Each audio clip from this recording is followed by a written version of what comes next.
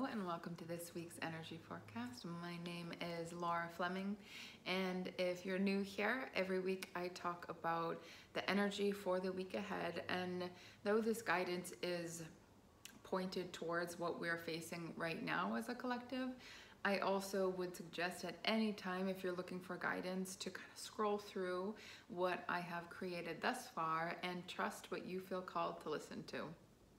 So the topic that I'm going to speak on right now is that we practice what we already know. That oftentimes we're recreating patterns that we learned from childhood, where how many times have you been like, I'm not going to be like my mom, I'm not going to be like my dad, and then you're going, hey honey, oh my god, I sound like my mom, oh my gosh, I just did that just like my dad. We practice patterns that are familiar to us that we already know. So something came to me earlier that I realized as a kid, my mom was sick. In my family, it was kind of like, everything's fine. We're gonna make it through. We're gonna make it work. No matter what goes on, everything's gonna be all right. Dad's smart, mom's well taken care of by all the doctors. Things are running. Mom's showing face. She's the mother in the classroom kind of thing. Like, everything appeared to be normal, although nothing was normal. None of my friends were going through what I was going through, but in my family, it was our normal, and we didn't talk about what was going on. It was like, okay, we're facing this and we're moving on, okay.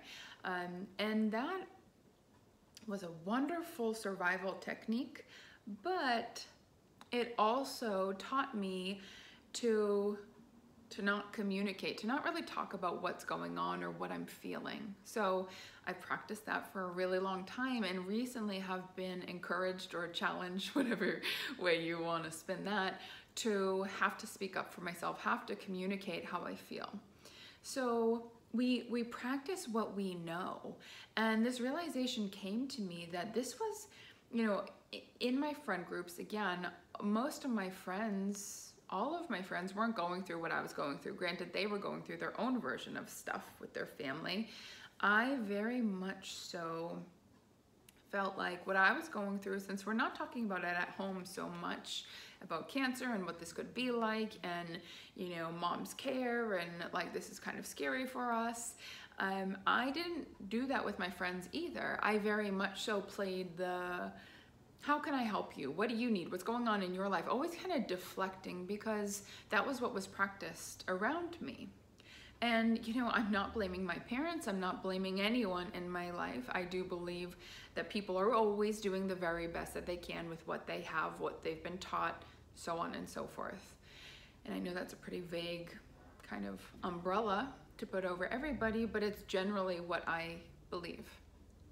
So though I wasn't taught to communicate, though I've been practicing kind of keeping my shit together, for lack of a better term, and always being there for somebody else and never really reflecting on my stuff or asking for help or support, having practiced that for so long, you do get to a point in your personal evolution, whether you're feeling this right now or you felt this in the past, or there's some sort of like discomfort going on in you, and you start looking around and going, are we not a good match? Is this job not right for me? But before you change the job, before you leave your partner, before you change anything, I take a good look at what you've been practicing in that role. And I'm not a big encourager of focusing on what isn't working, but this is a nice little exercise to practice. So write down everything you hate about that current situation and, get it all out there. Then from that place of like understanding that I really don't like this, if you could have the magical solution, what would that feel like? Maybe it's the exact opposite of what you're currently facing, or maybe there's just some little tweaks here. For example, I've had a little knee, hip, foot situation going on. I practice writing. I really dislike being in pain. I really dislike not feeling free to move my body in the way that I want to move it.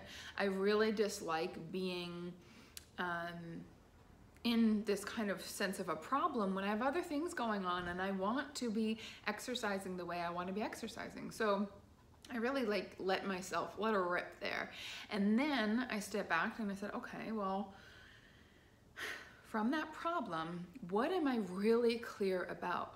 I love feeling free in my body. I love having a body. I love having a healthy, well-functioning body. I love feeling ease in my movements. I love feeling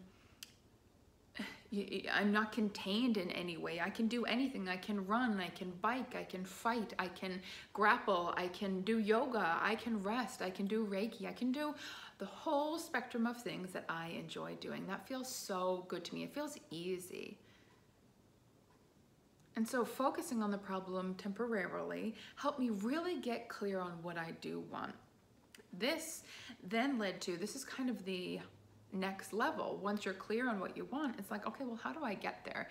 How do I create ease in my movements? How do I find this, not painless, but how do I feel good in my body again? So this is where we have to trust what we sense. Trust your senses. Trust what you feel. I decided to go lay down. I was eating something and I laid down on my stomach, and normally I'd kind of like put my feet behind me like this, and instead I splayed them out like this, and I was like, oh, that's kind of tight in my hips, a little bit uncomfortable. But then I noticed like, oh, it's loosening up, actually feels really good. And then I was like, huh, I'm gonna Google what is the muscle. It's not the hip flexor, but it's not the knee, but it's connected to the knee. Like, what's going on here? So I do some Googling and I find these groin stretches, and it's like how to find out if you have a groin injury, maybe from running, maybe from, right, all these things. And the things that I do, jujitsu, fighting, running, biking, all of that, to do with this area. So I Google it, I find some stuff, I do some groin stretches, and all of a sudden my knee starts to hurt a little less. My hip starts to loosen up a bit. And maybe you're like, oh, that's a coincidence. Well, I'm not a believer in coincidences. I'm a believer in attraction. Energy attracts like energy. I was in a problem. I was, for the past week or so, then I decided that I wanted to focus on what the solution felt like. Focus there for a little bit of time. I make my food, I'm going to eat. I don't often lay on the floor when I'm eating, but I decided to. And then it was guided to stretch my leg like this, which I've never done before. So what am I saying? That there's some God saying, move your foot like, it's not like that. It's, I sense I should go over there. I sense I want to lay down. I sense I want to put my feet out like this. Oh, that's uncomfortable. Actually, it's feeling better. Let me Google this, right? It's like one thing leads to another and leads to another. You can trust the way you feel, but first you have to get clear on that, right? That's the first step, getting clear on how do I feel? Because we get really caught up in the stories of our lives. This person hurt me. They did that. My husband never treats me the way I want to be treated. Well, let's talk about that. Are you communicative?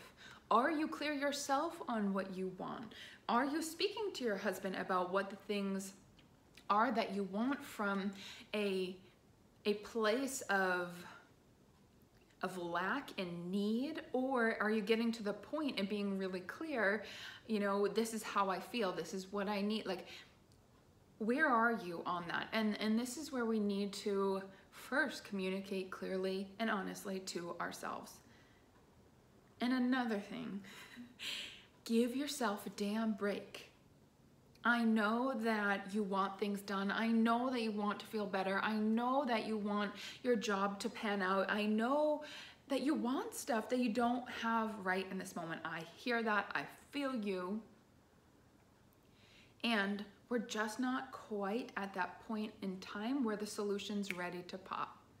There is a process to all things. It's like when someone gets pregnant, they're like, I want the baby now. And it's like, no, you don't. No, you don't. You want the process to unfold, right? If you know, you got engaged and you're like, I want to get married tomorrow. And it's like, but do you? Because think about all the things you have to do before tomorrow. That is overwhelming, and no one likes to feel overwhelmed. So let's take a look at what's going on inside of you. Not the story, not the drama of it.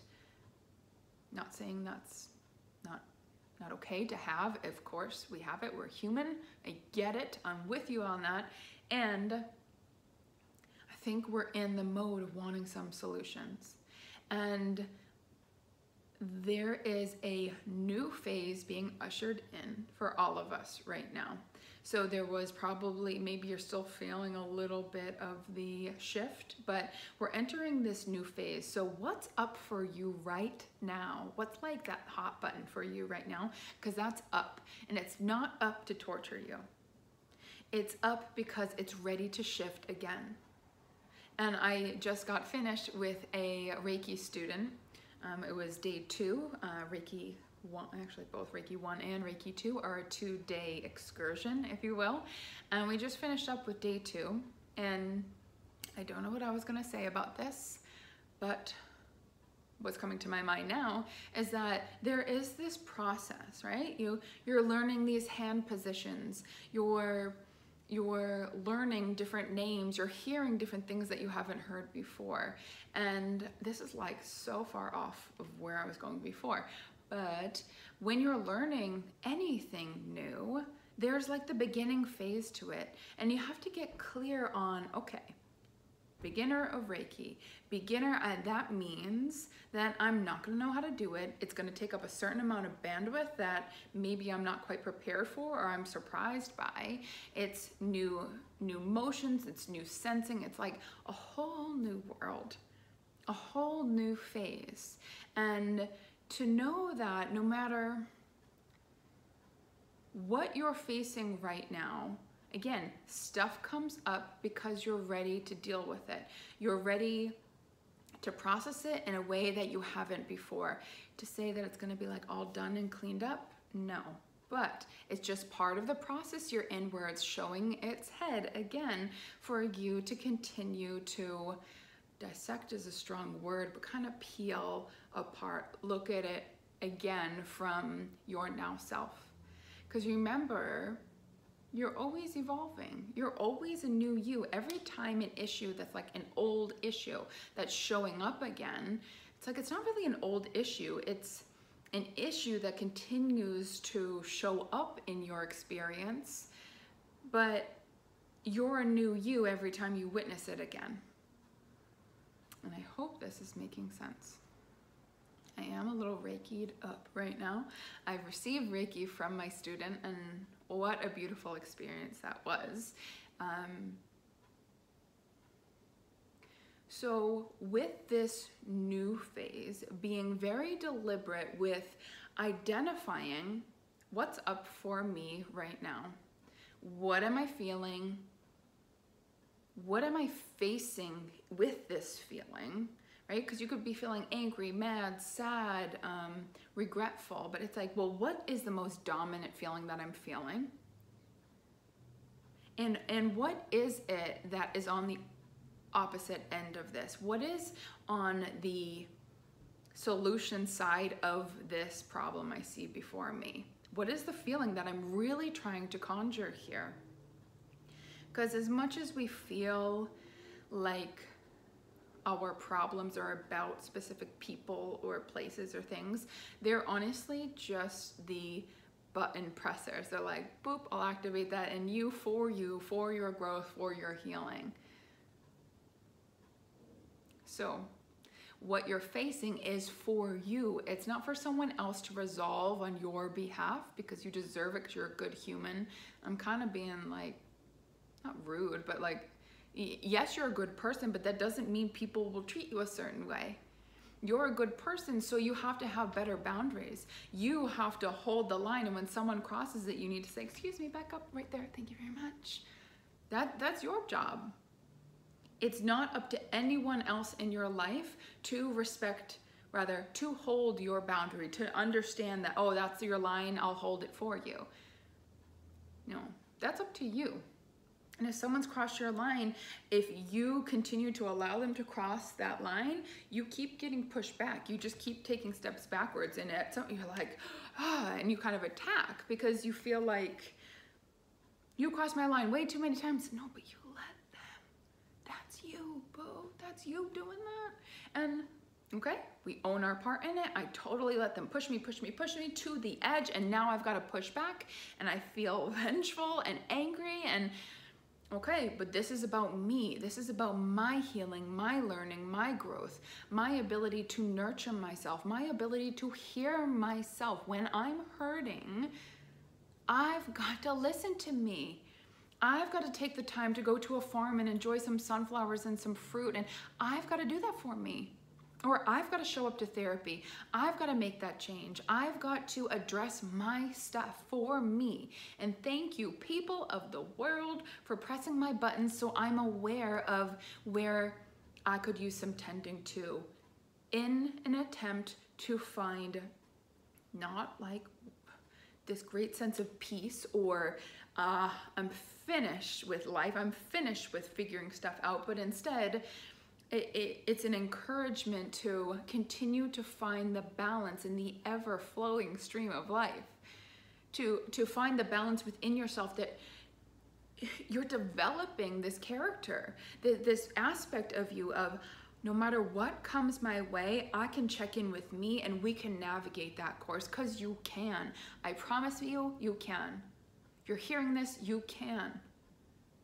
Is navigating a course you've never been down before terrifying?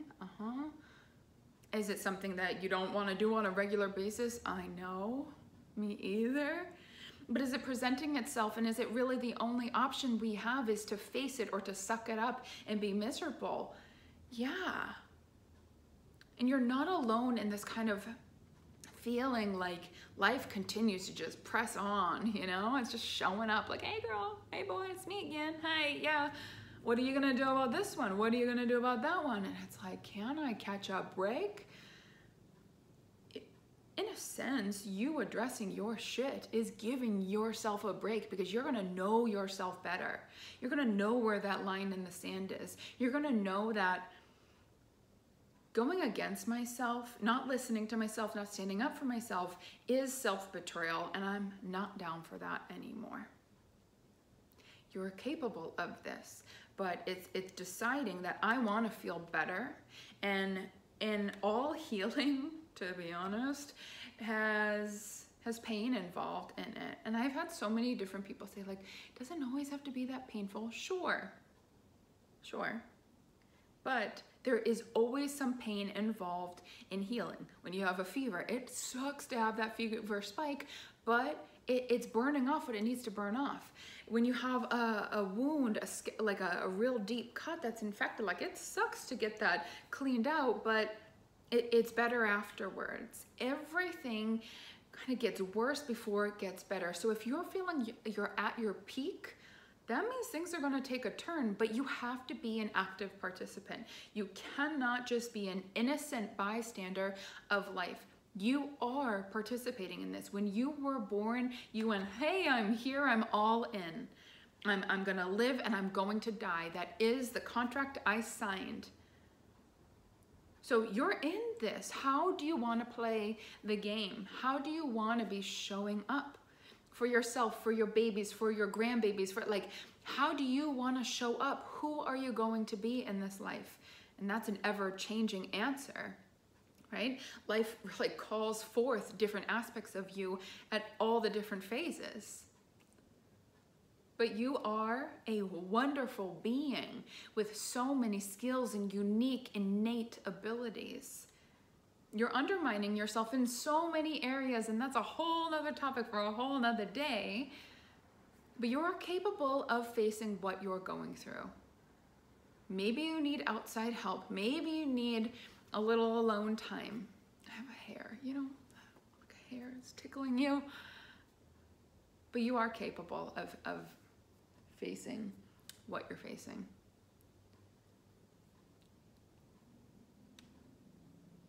And more than anything, you know, yes, solutions are fantastic. It feels so good when you're like, ah, there it is. But a step before that, if the solution feels way far away, and a feeling that is really wonderful is the clarity that I need to make a change. I mean, that alone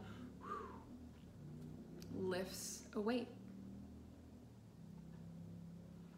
Thank you for showing up. As always, much appreciated. I hope you have a wonderful rest of your week.